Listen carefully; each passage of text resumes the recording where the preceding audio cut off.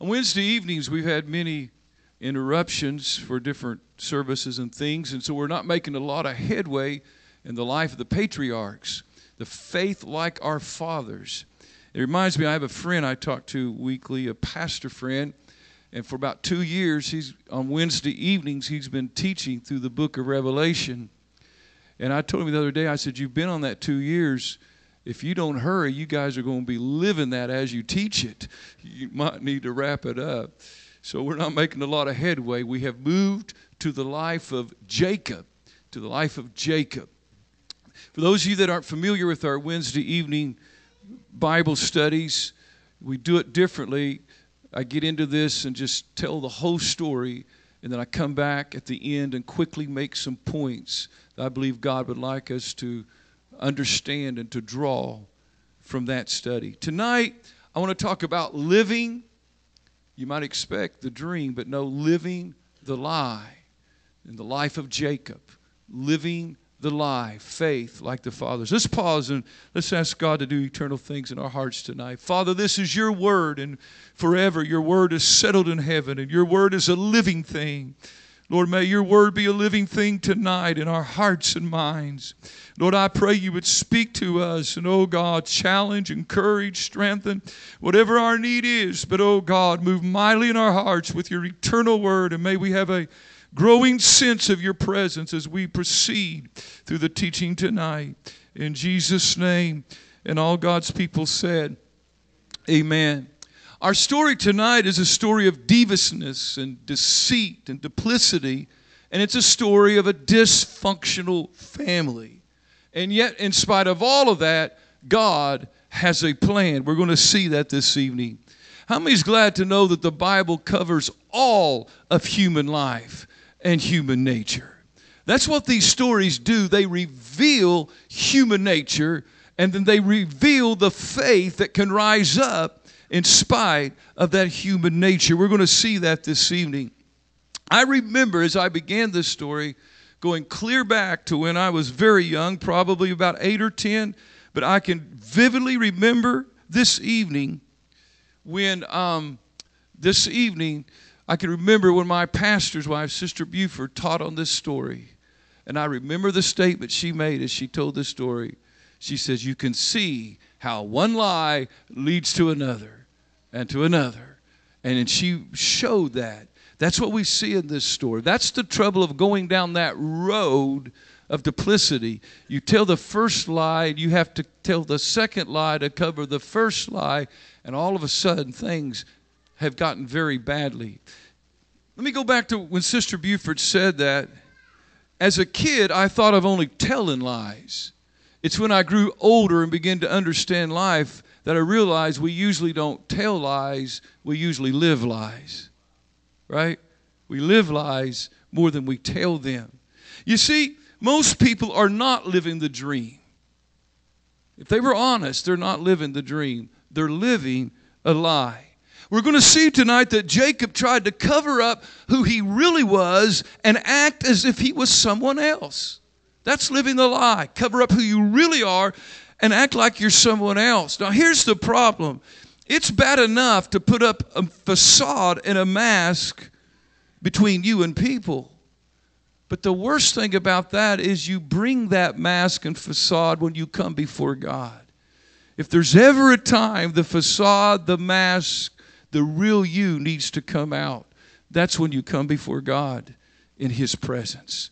That's how we get help. And so let's look at just a little bit of the text before I tell the story. And by the way, Jacob, in trying to act like he was somebody else, showed who he really was. When we try to live the lie, we show who we really are, ultimately. So let's read just a few verses that will capsulize and spotlight what we're going to be talking about tonight. And Jacob said to Rebekah his mother, behold, Esau my brother is a hairy man, and I am a smooth man. And by the way, I've got to move forward, but the Hebrew language and those that use it love these sort of things. When Jacob said, I'm a smooth man, he was referring to his skin. He wasn't hairy, but he used the same word that was used for a smooth talker. And he's condemning himself even as he describes himself, because he's going to try to talk smoothly. He was a smooth man, not just because he lacked hair, but he was a smooth man because he was deceitful, and he talked. He talked. Verse 12.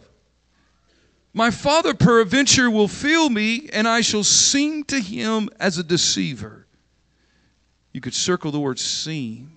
And I shall bring a curse upon me and not a blessing. Verse 16. And she put the skins of the kids of the goats upon his hands and upon the smooth of his neck. And Jacob went near unto Isaac his father, and he felt him. Isaac felt Jacob and said, the voice is Jacob's voice, but the hands are the hands of Esau. And Isaac discerned him not, because his hands, Jacob's hands, were hairy from the goat's hair, as his brother Esau's hands. And so he blessed him. So let me tell you the story tonight. If you'll just stay on the train till we get through the story, it'll make the points far more poignant this evening. But Isaac knew he was getting old. In fact, he'd become blind with age. And he didn't know when he would, as we used to say, he didn't know when he was going to kick the bucket. It could be any day. So he thought it was time to make clear his intention of who his heir was going to be, who his successor was going to be. But he also, in making this clear, saw a way to get his favorite meal. The scripture is clear. Isaac loved venison. And so he said, why not make this thing of getting the blessing to my son, transferring the blessing to my son, why not make that an opportunity to get my venison as well?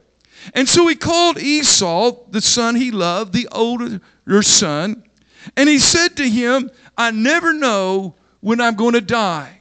I've gotten old, and tomorrow I could die, so I want you to get your bow and your arrows and go out into the wilderness and kill a deer, bring it back, cook it just the way I like it, and then I will give you a blessing before I die. And so Esau does that. But here's the problem. Mama Rebecca, who favored her younger son Jacob, was eavesdropping. What is it with this family? The women are always eavesdropping. Isn't that right? What was Sarah doing when the visitors talked to Abraham? The Bible's clear. She was at the door of the tent eavesdropping on Abraham. And what's Rebecca doing? She's eavesdropping on Isaac. She heard what he said about Esau, so she ran off to find Jacob and told him what she overheard.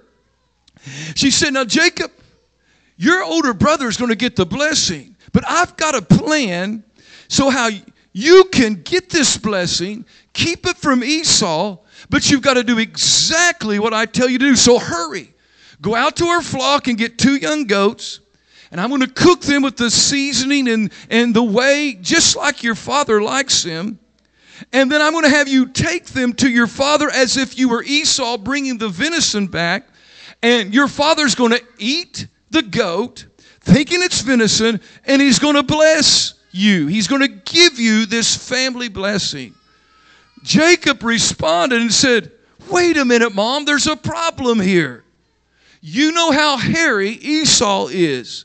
Me, I'm smooth. I can hardly grow a beard. It's just peach fuzz.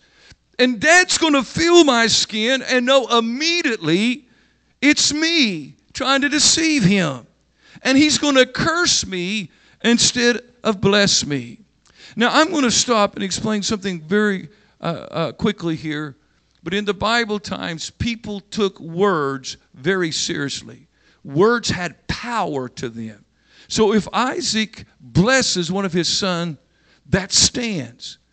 Words had power because, first of all, the leader had absolute power. The father had absolute power in the home. The king had absolute power in the kingdom. And when they said something, their word was law. But words also had power because it was an oral culture.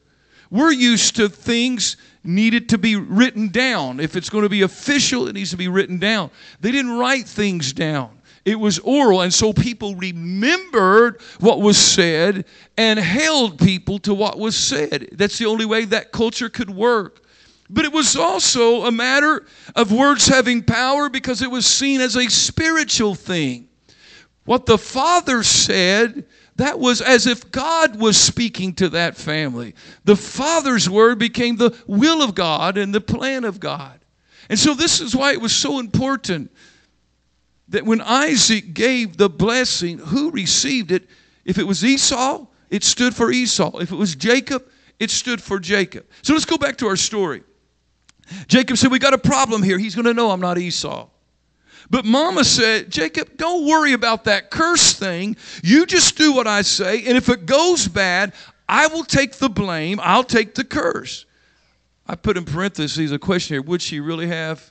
When you see how Rebekah acts later on, would she have really taken the fall for Jacob if Isaac had have discovered their scheme? So, Jacob, he acquiesced. He went, he got the 2 goats, killed them, brought him back to his mother. She had been at work while he was gone. Rebekah had snuck into Esau's tent and stole some of Esau's clothes. So there's another good thing about Rebekah. She's a thief. She steals from her own children. She got Esau's clothes. She took the goats. She prepared them. She seasoned them. She cooked them. And then she called Jacob in, and the Bible says she dressed Jacob in Esau's clothes. Now, I haven't told you the age, but Jacob is 40 years old. This is a little awkward. He's 40 years old, and he's standing there as Mama dresses him. She puts Esau's clothes on him. She takes the goat skins and cuts him a certain way and attaches him somehow to the back of his hands and arms and his neck. Then she gives him the meat of the goats and says, now go to your father and get your blessing. So carrying that plate of steaming venison, quote unquote, it was goat's meat. The smell of it's filling the air, and Jacob comes to his father and says, Dad, I'm back. Now, this next part of the story, I'm going to tell it this way by noting 2 things. I want to show you how Jacob lies, but I also want to show you at the same time where Isaac ignores red flag, ignores red flag, ignores red flag. There was all these indications that Isaac should have picked up on to know he was being deceived, but he chose to ignore the red flags. Why? Because he smelled the venison in the room, and he loved the venison. So here we go. Here's the first lie. Jacob was acting like he was Esau returning. I remember something else Sister Buford used to tell us. She says, the Bible doesn't say that those that are sent to hell aren't just those that tell a lie. And she's correct. It says those that make a lie. You didn't really say that. You told Mom, I'm going to Walmart, and you just left out you were going to Johnny's on the way. Or you act a certain way to leave an impression. So Jacob didn't come in saying, hey, Dad, I'm Esau. That'd be a little suspicious. But he acted like he was Esau. The first lie was he acted that way. It's then that Isaac got the first red flag. Isaac knew it didn't sound like Esau.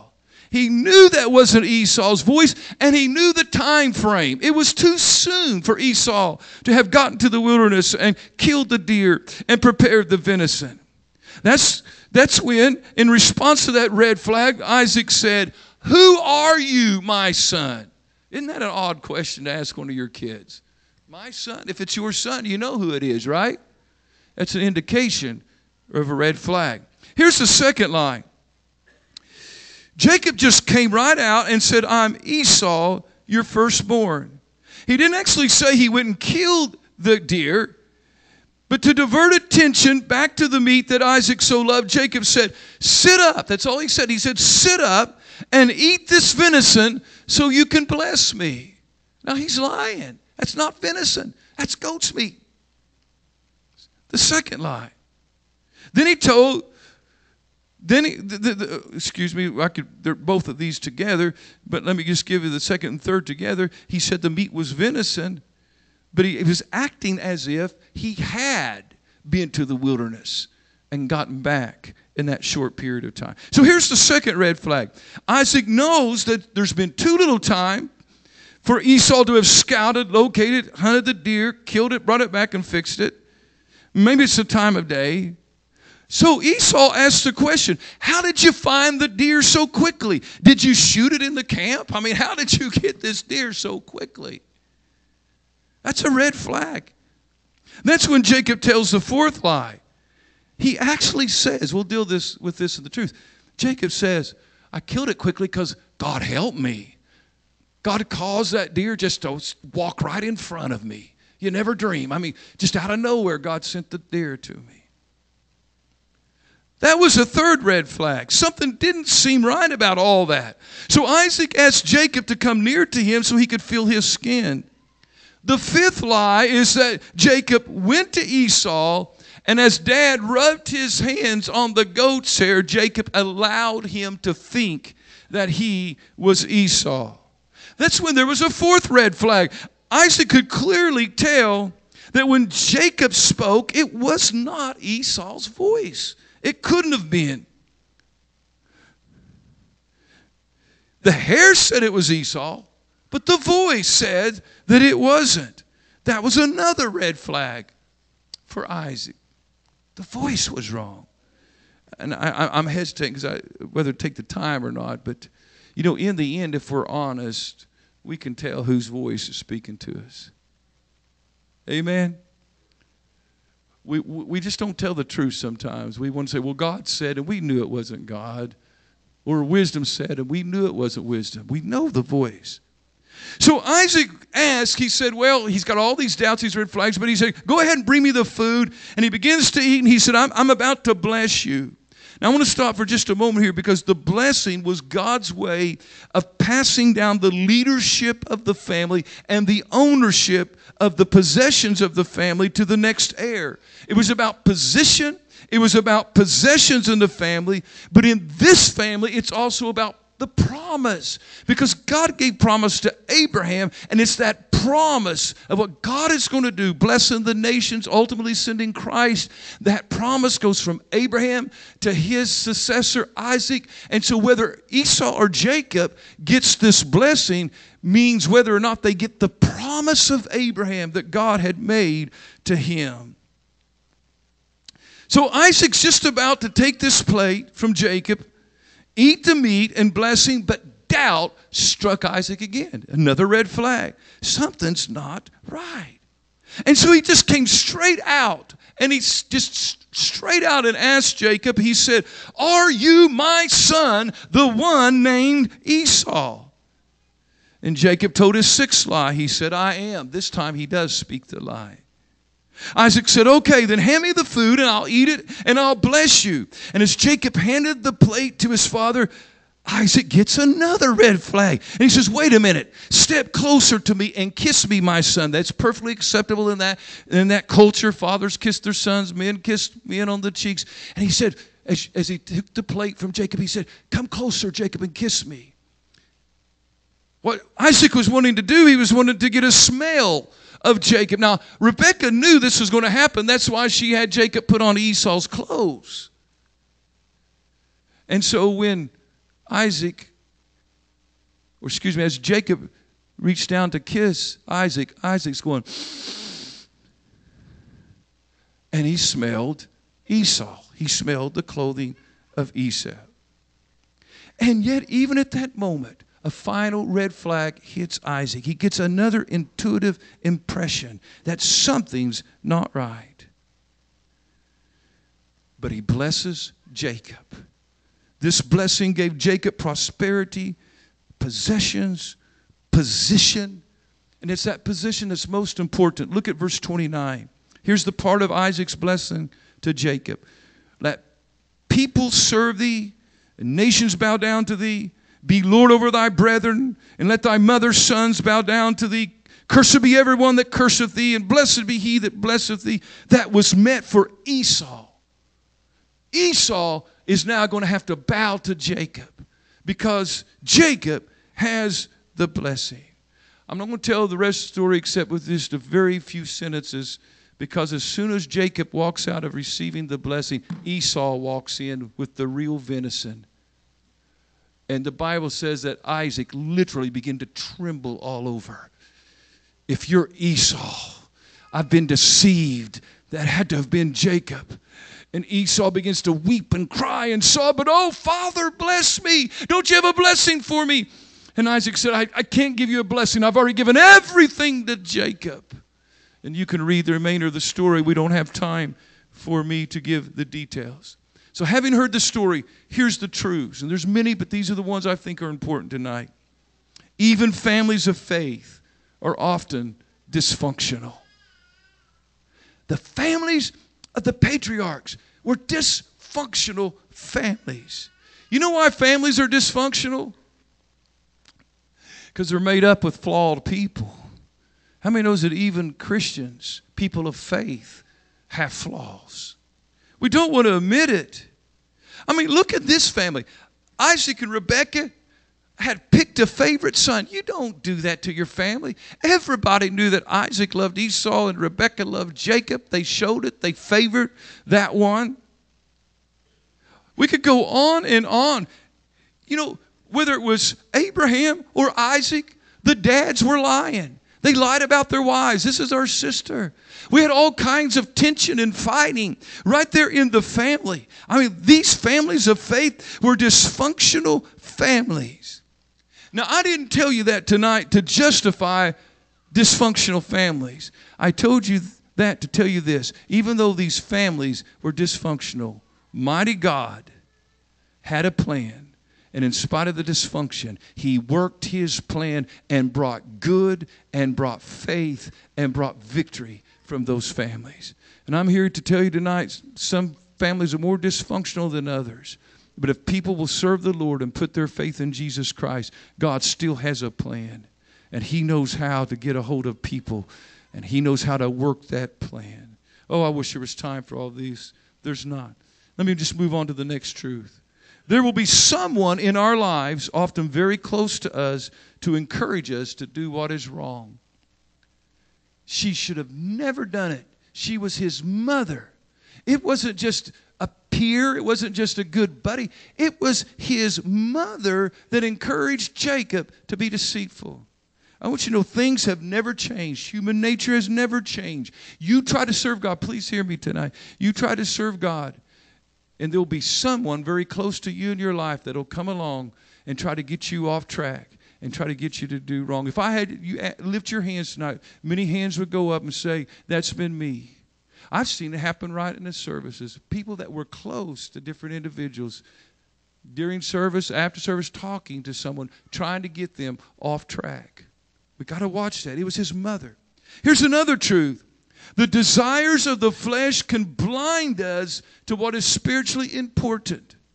Last time we had the story of the blessing and the beans, and Esau sold it the birthright for beans because he listened to his flesh. Isaac's real blindness wasn't his eyes. Isaac's real blindness was his love of venison. He kept ignoring red flags because he kept smelling the venison. And he loved, the Bible says, these aren't my words, it's the Bible's words. He loved that venison.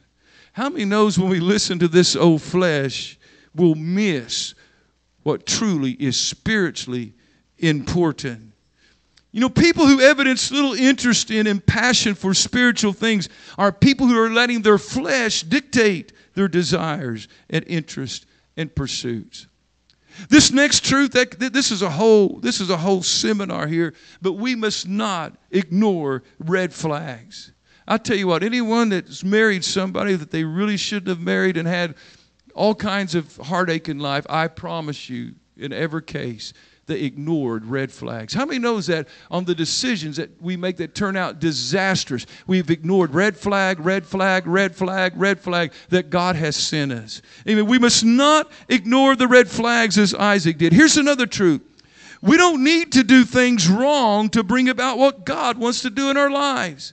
Here's the bottom line. God had already planned, already determined, already foretold that Jacob, the younger, was to have the blessing. He was to be the leader. Jacob didn't have to do anything wrong and deceitful for that to happen. But he did what was wrong to try to bring about what God wants in our lives. So many times folks fall for that. They know this is what God wants, and so they try to do it their way. Here's another truth. If we tell the first lie, we'll find it necessary to keep telling them. We already saw that. I'm not going to be redundant and go over that. But once Jacob began, each lie demanded another. How many remembers what Sir Walter Scott said? Anyone remember what he said? Oh, what tangled web we weave when first we practice to deceive. It grows. Here's one more truth, though there's others. We will have to pay for living the lie. Jacob immediately had to pay. He had to flee his country, go to a foreign country. Jacob, we're going to see, was deceived himself. Jacob paid and he paid and he paid and he paid and he paid because he had done that deceitful thing. So here's what we're going to take home tonight. First of all, we must be motivated by more than just the fear of being caught. I'm talking about really doing God's will, really pleasing Him, really not living the lie. Be motivated by more than just the fear of being caught. Did you notice when I told the story that Jacob wasn't bothered by the fact that he was lying and deceiving? He was only concerned about being caught. He never said to his mother, we can't do this. This is deceit. This is wrong. This is sin. He said, Mom, if we do this, Dad's going to know we're going to get caught. That's an awful way to live your life. Not doing right because it's right, but only because you're afraid if you do wrong, you're going to suffer consequences. Amen. You know, it's kind of like speeding. Come on, let's be honest. It's usually not the guilt of breaking a law that keeps us from speeding, is it? What keeps us from speeding? We don't like tickets. It's the fear of getting caught. There's a better way. Here's another thing to take home. We must be more concerned with who we really are than how we are seen to be. More concerned about who we really are than with how we are seen to be. I had you circle this when I read it, but look in verse 12 what Jacob said. He said, my father peradventure will feel me, and I shall seem to him as a deceiver. Wake up, Jacob. You're not just going to seem to be, you are a deceiver. But notice his concern. His concern was not that he was a deceiver. His concern was that he would be seen as a deceiver to his father. Some people aren't concerned that they've grown cold or backslidden. They're concerned that they'll be seen as cold and backslidden. Right? Right? That was his concern. Then let's take this home with us. We must not act spiritual when we are simply doing our own thing. Look here what Jacob said in verse 20. Isaac said unto his son, how is it that you have found the deer so quickly, my son? And he said, he got real spiritual. Oh, Dad, because the Lord, thy God, brought the deer to me. That's how I got it so soon. Have you noticed how quickly people get spiritual when they want to do wrong? I used to tell the students at Bible school, I feel sorry for God sometimes. You just blame God for everything. You're with one girl, you get your eyes on another, and so you go to the first girl and say, oh, I prayed about this, and I don't feel like you're God's will for me. It's God's will that you and I break up. They're blaming it on God because they had their eyes on another girl. How often do folks do that? I've seen that as pastor. You know, people get in their minds something they want to do. It's the wrong decision. They shouldn't do it. But they cut you off at the pass of offering any counsel because you try to say something to them. They say, oh, I've prayed about this and I feel this is what God wants me to do. They get real spiritual and put it on God to cover them. That's what Jacob did. Last of all tonight, we must just honestly be open with who we are and let God make us and take us where He desires. Oh, what if Jacob had not resorted to deception, to fakeness, to a facade? What if he had just said, look, I'm the second born. That's who I am. I'm not going to lie about it. And I don't know how God's going to do it. But God said He's going to give the blessing to me. And I'm just going to trust God to do it. But I refuse to act as someone that I'm not. I refuse to act like Esau because I am Jacob the second born. And I'm just going to be that. Esau knew who he really was. I didn't have time to tell that part of the story, but he just came right out and said to Isaac, he's a heel grabber. How many remembers that lesson? He's a heel grabber. That's when you read Jacob in the Bible, that's what it means. Heel grabber, deceiver, trying to manipulate one's way to where God wants him. What are we going to take home tonight? Take away the facade. Now listen, I'm getting ready to close, but I want to talk to us. In Jacob's case, the facade was deception, acting like he was his brother. But I'm telling you, there's other facades tonight. And it's not because people have done wrong and done bad or trying to be bad and trying to do wrong. Some people have a facade because it hurts. How many knows what I'm telling you tonight? It's true. Some people hide behind a mask because they don't like themselves. And so they're trying to portray themselves as someone else. Some, they're afraid of rejection if people knew the real them. So they hide behind a facade and a mask. I don't want to think I preach this in vain. I want to tell you, people are people are people. And even tonight, there's some miserable folks underneath a facade and mask that they present and posture themselves at. Let me tell you something. The most wonderful thing you can do is to come into the presence of God and drop the mask and drop the facade and just be who you are in His presence. I'm going to tell you why that's so wonderful. Because if you'll do that in His presence, if you'll be who you are in His presence, He can make you and He can make me what we ought to be. But He can't work with the mask. He can't work with the facade. He can only work with the real us. Oh, what a relief someone would have tonight if you just say, I'm tired of living behind the facade and mask. Go ahead and come music, but let me tell you this, and I know my mind was on the message, and maybe that's the only reason. But when I stopped to pray about this message tonight, about the mask and all of this, I put Pandora on to have some music as I prayed, and the very first song that came on was that old song that Billy Graham played at every altar call, Just As I Am.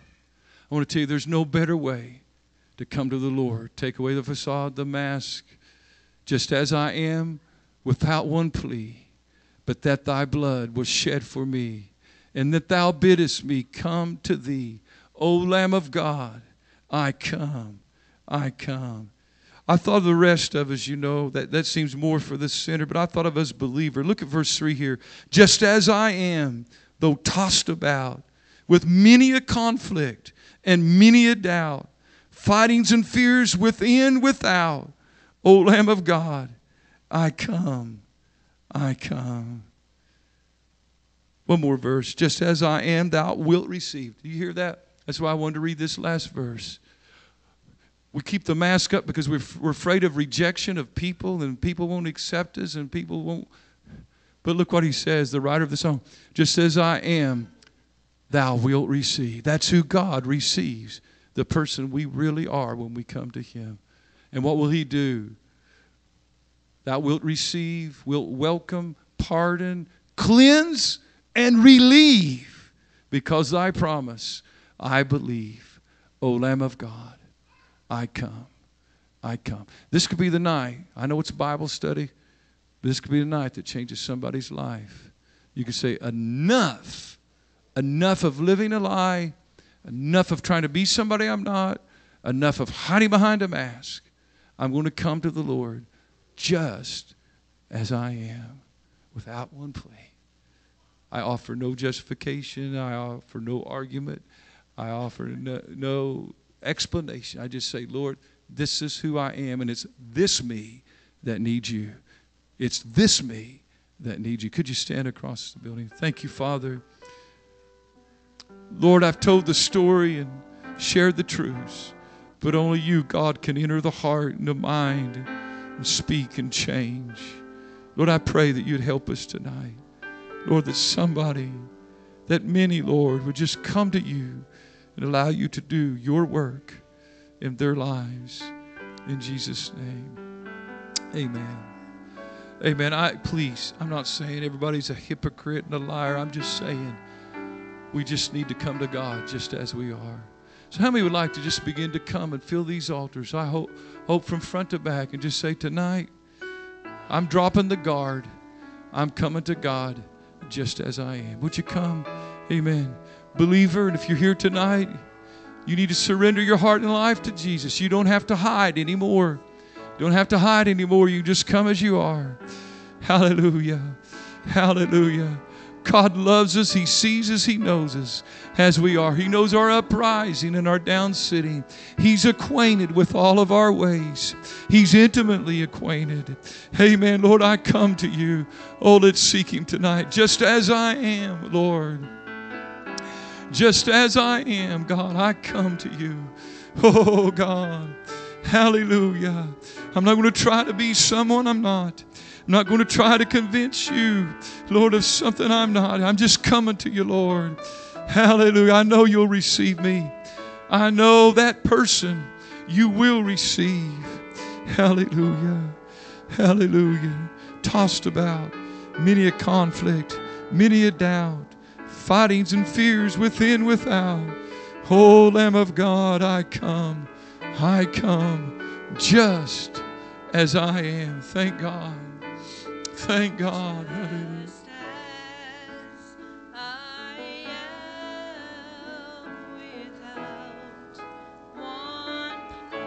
Why don't you come to Him? Hallelujah.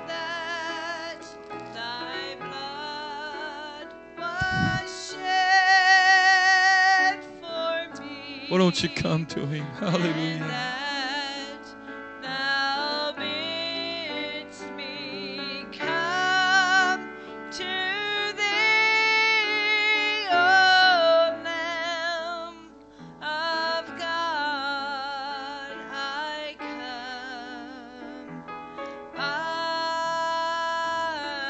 Just as I am, thou wilt receive. Hallelujah. Hallelujah. Just as I am, and waiting not. Oh, hallelujah. Oh, thank you, Lord. I'm Jacob, Lord. To thee. I'm the second born. I don't know how I'm going to get the blessing. But you said you'd bless me. You said you'd help me. You said you had a plan for my life, Lord. Hallelujah.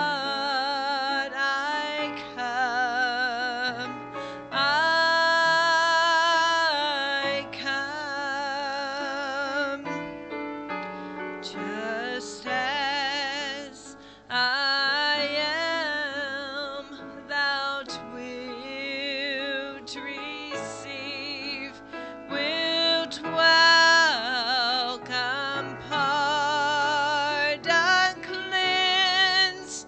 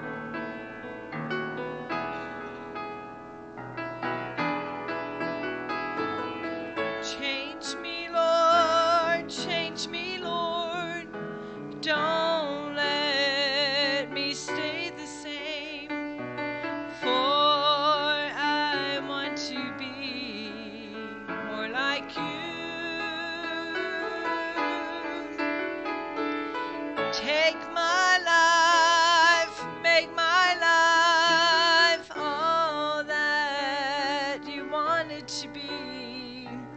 Lord, please change me, dear Lord. Change me, Lord, change me, Lord. Don't let me stay the same, for I want to be more like you. Take my life, make my life all that you want it to be. Lord, please change me,